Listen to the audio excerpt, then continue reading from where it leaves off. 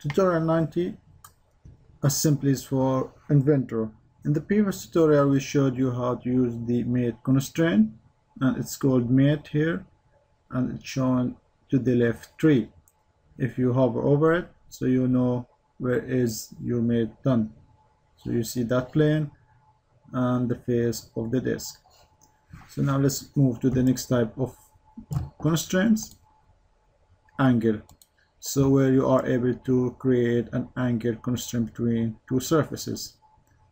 So we have this surface now is fixed. This part is not going to move into angle because it is prior to the Y set plane, but this disk is able to be rotated and get an angle. Now let's select that face and this face. So here you have this apply is unactivated. That means this type of mate is not available for this position, and now you are able to undirected angle. So you see the apply is activated, so that constraint is working in this position. And here you have the angle. Let's add an angle of 90 degrees. So you notice the face rotated 90 degrees. So now you see this is how it works. But I'm not going to have this shape, but I'm going to show just how to use the angle mate. Just cancel.